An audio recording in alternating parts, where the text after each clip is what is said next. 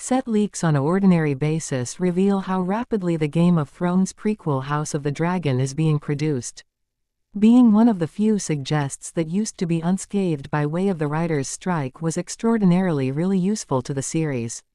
Hey guys, welcome to my channel. Please don't forget to like and subscribe and also click on the notification bell to remain updated.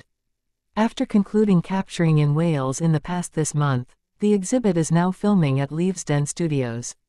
And a new leak pointers at the aftermath of a battle. In recent leaks, it was once viewed that a new Red Keep set was once being constructed at Leavesden Studios.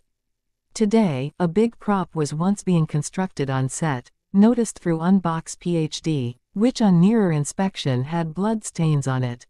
Is it a scene from the aftermath of the Battle of Gullet? A full video mapping the entirety of the big set at Leavesden was once also released by the YouTuber.